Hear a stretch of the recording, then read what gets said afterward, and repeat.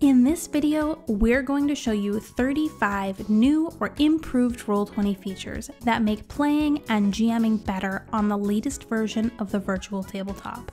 Let's dive right in. The GM hamburger menu now gives quick access to more settings, game links, and bug reporting, giving more control at the click of a button. Right-click context menus are smarter, surfacing common in-game actions, including some that used to require keyboard shortcuts. Group actions allow you to lock or move multiple tokens at once, saving you time and clicks. The new Enumerate Tokens feature auto-labels selected tokens with numbers, perfect for easy enemy tracking. Advanced transform tools let you disable grid snapping and token menus, ideal for setting up NPCs or objects like furniture or scenery that don't need them. You can now rotate and resize objects with greater precision, including half and quarter cell scaling, flip tokens vertically and horizontally, and use the V keyboard shortcut to quickly view all tokens you control. Super helpful in dark rooms. Need more control when setting up scenes? We've added Redo, in case you accidentally get keyboard happy and undo something you shouldn't.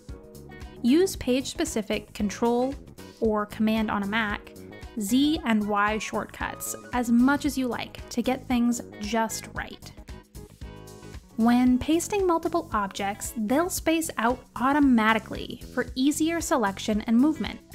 You'll also notice immediate feedback when dragging to select, granting you precision and better visibility over what you're trying to do. The token marker menu now includes a search bar, a bigger viewing area, and a clear all button, making these handy in-game visual aids easier than ever to use. Zooming now follows your cursor, and holding Shift gives you finer control for extra precision. Panning has also been unrestricted, so you can place objects off-page, visible to GMs only for later use. Got a busy map?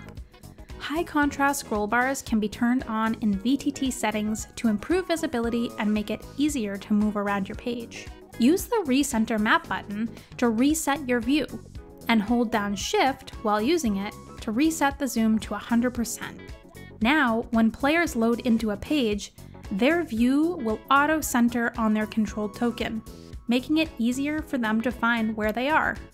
Page settings menus have been overhauled for ease of use. Your heading now shows the active page name instead of My Page, so it's easier to tell where you are and access settings, which have also received a glow up, making it easier to control everything seamlessly. A brand new Build a Map button connects directly to free map-making software Dungeon Scrawl, letting you create maps with advanced tools that sync automatically to your tabletop session. Perfect for planning ahead or improvising on the fly when your party goes somewhere that you weren't expecting. This awesome new feature is easy to learn and turns anyone into a cartographer in minutes.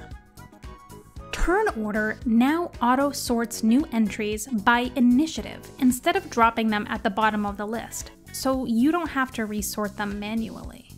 The new Hide Reveal tool replaces Fog of War and is available to all users, providing a free, cleaner, and easier interface for managing visibility mid-game. Doors and windows are also easier to set up and maneuver. You can now copy and paste them and use multi-select to open or close many at once. The new dynamic lighting tool consolidates all relevant settings, updates your map in real time, and includes tooltips for easier setup and to teach new users how it works. Enjoy animated darkness effects when setting a scene. Diagnostic information can be found in the tool's footer, and shows tokens with vision and light sources for quick troubleshooting if your lighting isn't working how you hoped. Preview as Token and Explorer mode can be found here now too. GMs can now multi-select tokens and toggle vision through the right-click context menu on pages where dynamic lighting has been enabled, saving time and clicks. Finally, Effects tool Previously a subscriber feature is now available to all users, with a refreshed interface, a new library of visuals to choose from, and better click and drag gesturing and measurement. Subscribers can access advanced customization options, allowing for unique particle effects tailored to any scenario. When dragging large images to the VTT, you'll get a prompt that offers to switch you to the map layer. I can't be the only one who always accidentally drops my maps as tokens. The new foreground layer, found in games created by subscribers, renders above the token layer and adds depth and dynamic interactions to your games, allowing foreground objects like roofs, treetops, and overlays to obscure the map and tokens in your campaign. Reactions, another new feature in games created by subscribers, allow objects to fade, disappear, or appear out of thin air based on token interactions. Surprise your players with hidden passages, traps, surprise encounters, and more. Conditional fade is the first of many reactions to come. We have more on the way that will interact with chat and help trigger automations in-game.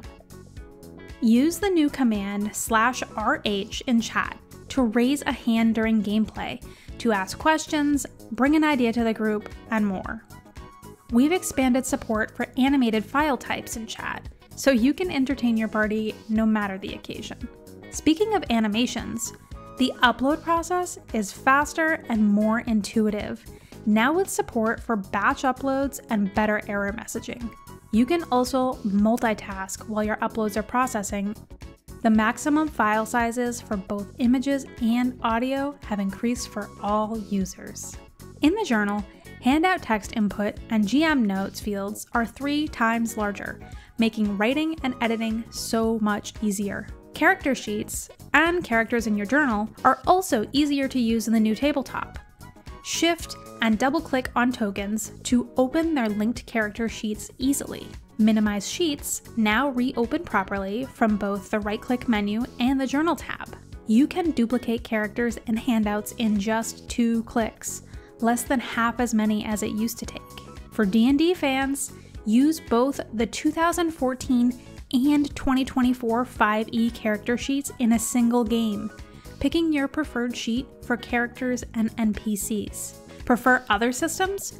You can use demi-plane character sheets for supported games like Pathfinder and Cyberpunk right alongside Roll20 native sheets. Plus, Roll20 subscribers now get full access to demi-plane subscription benefits at no extra cost, and can enjoy cross-platform sync, allowing you to purchase eligible titles once and play them on either platform.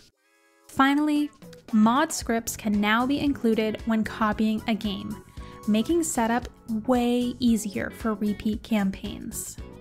All of that, and we're just getting started. Check out the links in the description to stay on top of future updates and share your suggestions with the Roll20 team. Happy gaming, and thanks for watching.